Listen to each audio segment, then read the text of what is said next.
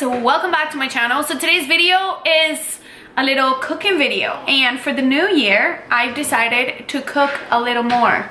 So in my intent to cook a little more, I figure I will share a little more of my cooking. I am not a great cook.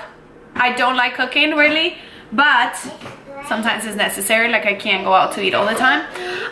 And Penelope really does love my cooking, so I'm trying to just cook a little more for her. Since I became single, if you've been following me since I was with Tone, you know that I used to cook every single day. I was a homemaker, so that's what I did. I cooked every day meals. But once I became single, I was like, I don't really care what I eat. And then just cooking for P was really easy. So, I mean, she eats pretty like normal bland food, like chicken and broccoli and maybe rice. Like, I just wasn't planning out meals and making them because it was just me, and I don't like cooking that much. That's the truth. So this year I figure I need to start cooking a little more. I need to start like eating a little healthier, because my motto for the end of the year last year was, do it, eat whatever you want, who cares, you'll lose the weight later.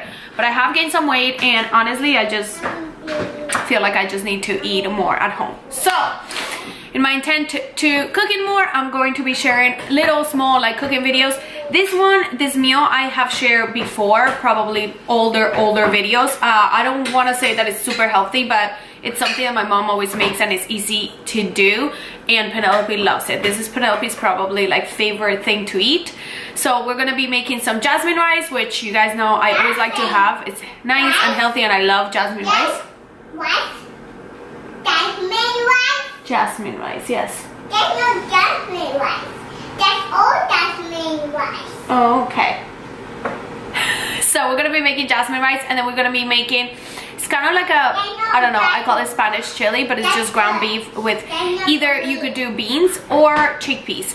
I don't know which one I have in my pantry, either chickpeas or beans, but you could do it with either or. I've done it with both, and they're both really good. And Penelope likes chickpeas, so she'll eat it with the chickpeas or with the beans. I think I have beans, and I would like to do it with beans because I've been eating a lot of like hummus in chickpea salad, so I would like to make it with beans. But it's super easy to make.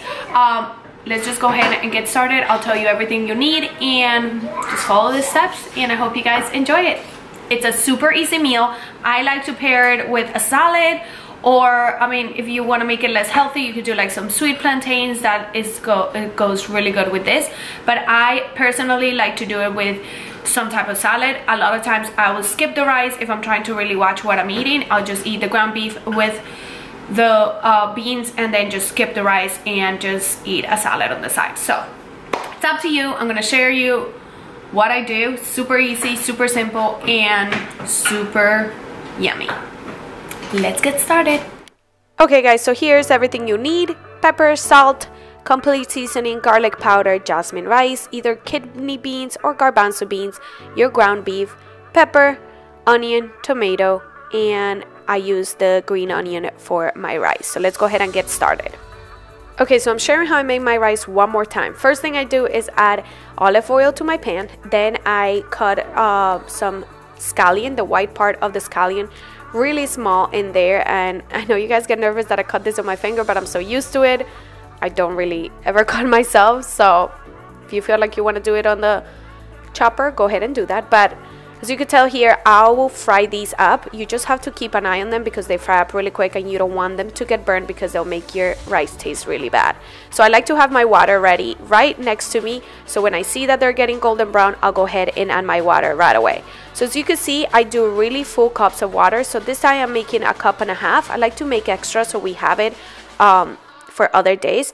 But as you can tell, for a cup and a half of rice, I use 2 full cups of water, and this last one, which you can't see that much, is like 3/4 of the cup full, so not full all the way.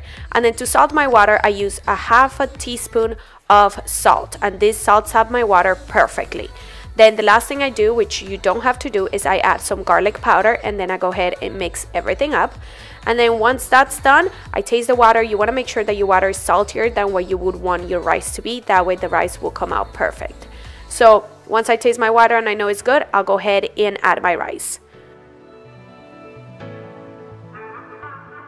mix everything up, and here I'm showing you I don't keep it at really high. I keep it as a medium high because you don't want it to cook too quickly, because then it won't cook all the way through. So while my rice is cooking, I'm gonna go ahead and start in the sofrito that I'm going to use for my beans and beef. And for this, I am adding into my little chopper tomato, red pepper, and onion. And if you have fresh garlic, you could go ahead and add that too. I just didn't have any, so I'm just using the powder garlic. But if I would have had some fresh garlic, I would have added this too. And again, you could chop this by hand. This little chopper, I love it. It's a lifesaver, and it's like 10 bucks on Amazon or 15 bucks, something like that, but I'll link it down below. It's amazing, and you could make your veggies as finely chopped as you want or chunkier. It's up to you. So once I'm done with that, I'm checking on my rice, and as you could tell, there's still some water in it, but it's getting pretty dry at this point. So before I cover it, I'll go ahead and go in with a fork. You want to do this with a fork because the fork will fluff up your rice as opposed to a spoon. So I'm just forking it with a fork to fluff it up. And once all the water is soaked up, I am gonna go ahead and bring it down to low and cover my rice, and that's when it will finish cooking for another like 15 to 20 minutes. So now we're gonna go ahead and start on the meat, and I'm adding the tiniest bit of olive oil and adding my ground beef. Of course, you want to make sure you're chopping it up with your spatula, and now we're going to go ahead and season it. So to this, I am adding a lot of my complete seasoning. This seasoning I love. I use it for everything. It's a very light seasoning, doesn't have any salt on it, so it's really good. I'm also adding some garlic powder, and again, you could skip this if you don't like garlic, or you could put as much as you want. I don't really have measurements, so I just wing it. Then I'm adding pepper, and I am not adding any salt because my mom says that it makes the meat tough, so I just wait to add the salt at the end. So once I have that, I'll continue to chop my meat, and then I'm gonna go ahead and add a little bit of cumin. I love cumin. My mom hates it, so whenever she's not here, I make it with cumin. I love cumin, so you could skip this if you don't like it, but I think it gives meat a really nice taste. That cook, and this step you could skip. I just don't like the extra fat. So ground beef has a lot of fat, and usually I will get really lean ground beef, but because the grass-fed only comes 80-20, it still has a lot of fat, so I just drain some of that fat. And then I'm gonna go ahead and move the meat to the side, and I'm gonna add our sofrito, our mixture of peppers, tomatoes, and onions to the middle. And to this, I'm also gonna go ahead and add the same seasonings that I added to the meat. So the complete seasoning, the salt, the pepper, the garlic powder, and I will be adding salt now because the meat is almost cooked and I want all of this to taste delicious. So I am adding salt to everything at this point. And while that keeps cooking, I drain my beans, and then I'm gonna go ahead and just add them to the mixture. So once I have drained my beans, I'm gonna go ahead and add them to the meat.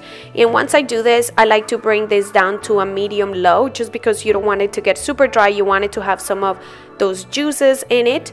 And then me and P will have a little dance party. She's been obsessed with Feeling Good as Hell from Lizzo. It's like her new favorite song, and she wants me to dance with her all the time. So that's what we're doing.